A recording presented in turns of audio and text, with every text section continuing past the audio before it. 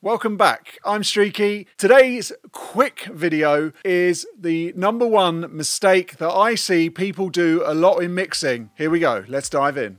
So here we are inside of Logic. Now the #1 thing that I see most people doing is they start to EQ tracks as individual instruments. So what you want to do is bus out the different sections of the mix, and then you want to start EQing on the buses. So you're listening to, for example, the drums all together, all the instruments together, the effects, things like that. So you can then EQ them, listen to them as they're playing, and then EQ them as a whole sound rather than individual instruments. Now I'm not saying you can't EQ individual instruments, but the fact is what you're doing there is you're kind of sound designing, and you might take some EQ away, or you might add some EQ that is actually taking away from the whole sound of the drums when they are all together in a mix bus as the drums. So really bust things out into their groups, and then start EQing onto those groups, and then listen to the track as a whole to see where you can do cuts, where you can change things within those different groups to then make them all sit in the mix and work together as one. I see this happening as well with compression. So you can actually do the same thing with compression. Compress the individual tracks so you get them sounding how you want, put them into buses all together, and then compress the bus, and then compress the whole mix so that you've got loudness happening throughout, gain staging happening throughout. This way you'll get a lot of clarity and a lot more space within the mix, rather than trying to do everything on individual instruments. You'll never get the sound of the mix sounding together and working as one sound. So what you want to try and avoid is soloing instruments on their own and then EQing them like that.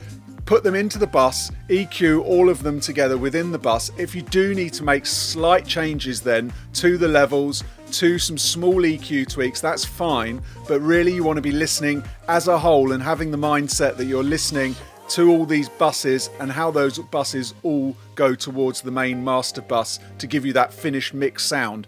Otherwise you can EQ the individual instruments forever, because they're always going to sound different, and the more EQ you do on the individual ones, the more that's going to change the whole mix, the more that's going to change each of the buses. So really, to cut this to its core, it's all about EQing the buses. Once you've got all this working, once you've got all the buses working together, you've EQ'd them, you've put them together, you've added your compression to the different buses rather than the individual instruments, then you want to sort of glue them, push them together with, say, a mix bus compressor.